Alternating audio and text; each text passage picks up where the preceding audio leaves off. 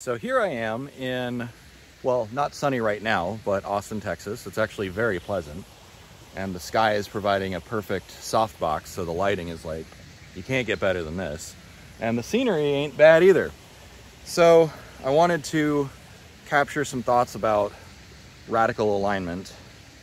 And I guess there's kind of two parts that are resonating right now. So one is aligning to your values.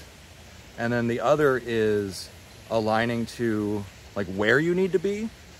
Because for some backstory, the reason that I'm here in Austin is because two people that I know. So there's Ellie that I interviewed on my AI channel, and then I interviewed her again actually on Pragmatic Progressive, and then Liv. So Liv Bowery asked me to come be interviewed, and so separately they both invited me to be here in Austin. So it's like that's the universe telling me this is where I need to be.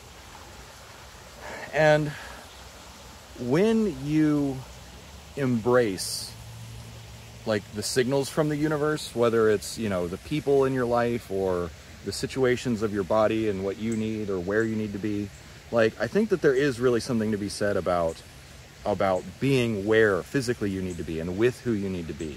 I think that's actually a really critical component of alignment. I'm actually reminded of a mantra that my grandfather taught me. And I think it came from a coach. Was it Coach K? Anyways, he said, luck is preparation meets opportunity. And for me, that lesson has been critical, because when opportunity presents itself, if you're not ready for it, if you haven't invested in, you know, the skill points, the learning, whatever, like the knowledge and experience that you need to have to be ready to make use of that opportunity, then, you know, an opportunity might pass you by.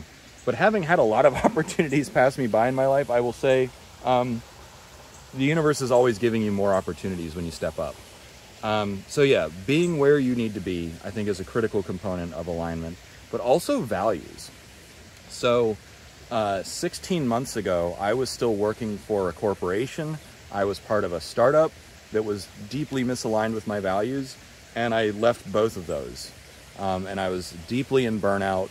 And so living by my values, by saying, you know what, I'm going to put my actual true values first, my personal, what I find meaningful, what I find aligned with my heart, my soul, my mind, whatever.